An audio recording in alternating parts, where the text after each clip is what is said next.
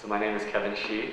I'm a dancer. So I started, I think, at the age of 6 with tap dance, and I guess it seemed like at the time it was just something really fun to do. There was a lot of girls. It really kind of just became a really important part of me, and just like a way for me to express myself. Being here at Harvard has made a huge difference in terms of my own dancing.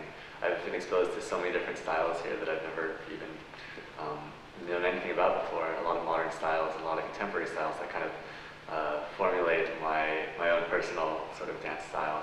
And it's really just shaped my sort of path and direction as a dancer. So I'm really happy to have had these 4 years here. Dance just represents like my ultimate form of expression. Through dance, I can express a lot of different things that I can't say through words. A lot of feelings, and it's just a really powerful thing that I have.